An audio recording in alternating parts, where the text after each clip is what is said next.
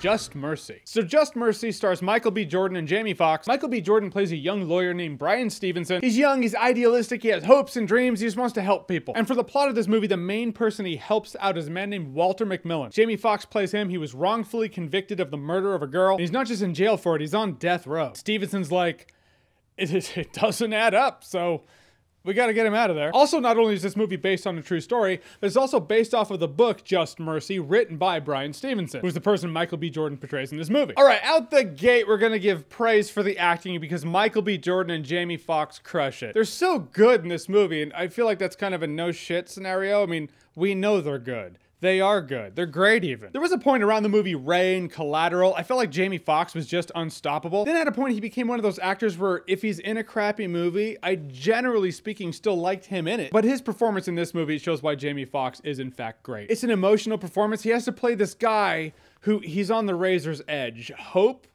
What is Hope? He's a guy who was wrongfully convicted, sent to death row for something he did not do. All the evidence showed that he didn't do it, but nope, he's still there. Hope seems like something that would just taunt someone in that scenario. And he absolutely does show and express that in his performance. Also a movie with a very important message, which does not make for a good movie. I see that a lot. People are like, well, it's a movie with a very important message. It's a movie that asks these important questions. And my next phrase, my next thought is always like, yeah, but is it a good movie? Just Mercy is a movie with an important message that is also a good movie. Other than the great acting, the finer details of what they're uncovering, that really does keep you locked in. They uncover one thing, it leads to another. They want to interview people. It's interesting to see the people they interview, the people who don't want to be interviewed, thus the corruption wheel. There's actually this one scene, I gotta give props for this scene. There's a scene, without giving away too much, there's a scene where someone dies. And I have seen thousands of people die in movies, whether they be made up characters or characters that are based off of real people. I've even seen a few go out this way, but there was something about this.